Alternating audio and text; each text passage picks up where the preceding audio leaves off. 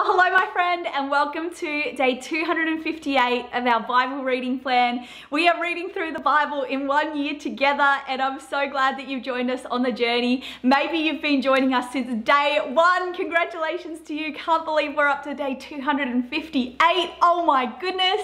And if you've jumped on board at any point, thank you so much for joining us as well. It is such a privilege to do this journey with you. I love sharing my thoughts and reflections on these daily devotions. I hope that you can share some of your thoughts and reflections as you're moving through the journey as well. I would love to hear what God is speaking to you about. So please comment below if you'd like to share some of those thoughts and reflections. So the first thing that really spoke to me out of the passages of scripture for today was from Galatians chapter 2 and verse 7 to 9. It says, "For on the contrary, when they saw that I had been entrusted with the gospel to the uncircumcised, just as Peter had been entrusted with the gospel to the circumcised, for he who worked through Peter for his apostolic ministry to the circumcised worked also through me for mine to the Gentiles. And when James and Cephas and John, who seemed to be pillars, perceived the grace that was given to me, they gave the right hand of fellowship to Barnabas and me, that we should go to the Gentiles and they to the circumcised." What I love about this passage of scripture is that, you know, they recognize the grace that was on Paul. They recognize that God has called him to this particular lane, and they're like, go for it. We release you to run in that lane. And they were going to run in their lane, and Paul was going to run in his own lane. And it just reminded me today that God will grace you for a particular lane. He will grace you for a particular ministry and calling and purpose. And it is our job to run in our own lane, not to try and copy others, not to go, oh, well, they're doing it this way, so maybe I should be doing it that way as well. No, we need to run in our own lane, run in our own grace. What has God graced you for? How has God graced you for your ministry, the task that God has called you to, the calling and the purpose that God has for your life? Run in your lane today, just like Paul did. I love also this passage of scripture in Isaiah chapter 37, verse 14 to 20. It's about Hezekiah. It says, "Hezekiah received the letter from the hand of the messengers and read it. And Hezekiah went up to the house of the Lord and spread it before the Lord. And Hezekiah prayed to the Lord, 'O Lord of hosts, God of Israel, enthroned above the cherubim, you are the God, you alone of all the kingdoms of the earth. You have made heaven and earth. Incline your ear, O Lord, and hear. Open your eyes, O Lord, and see, and hear all the words of Sennacherib, which he has sent to mock the living God. Truly, O Lord, the kings of Assyria have laid waste all the nations and their lands, and have cast their gods into the fire. For they were no gods, but the work of men's hands, wood and stone.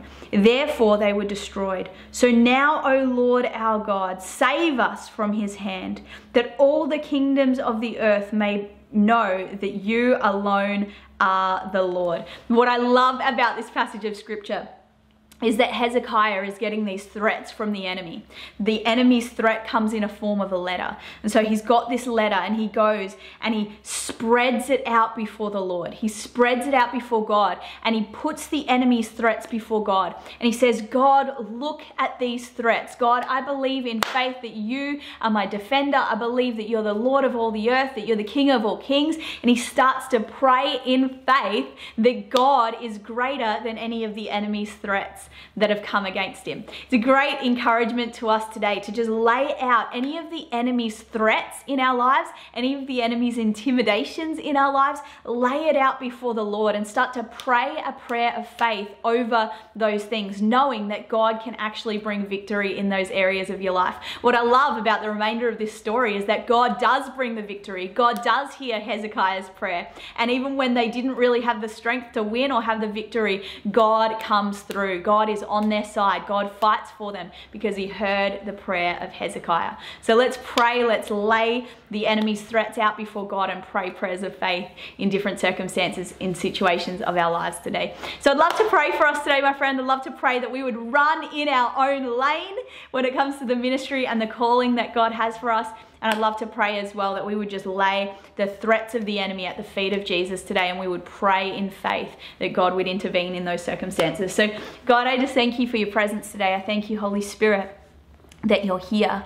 I thank you that you're moving. I thank you, Lord, that you're speaking to us today. I thank you, Lord, just for this thought that Paul ran in his own lane. And so, God, I pray that you would help us to run in the lane that we have been graced for, Lord God. Not comparing ourselves with others, not trying to be anyone that we're not. But God, I pray that we would fully embrace the grace that you have given us, Lord. Embrace that grace. And God, as we embrace that grace, God, I thank you that we will chase the things that you have for our lives. We would run after your calling for us. We would run in the lane that you have for us, and we would see great impact and great fruit come from being obedient to that. And God, I pray as well, just any of the enemy's threats in our lives today would just be laid out before you, Lord God.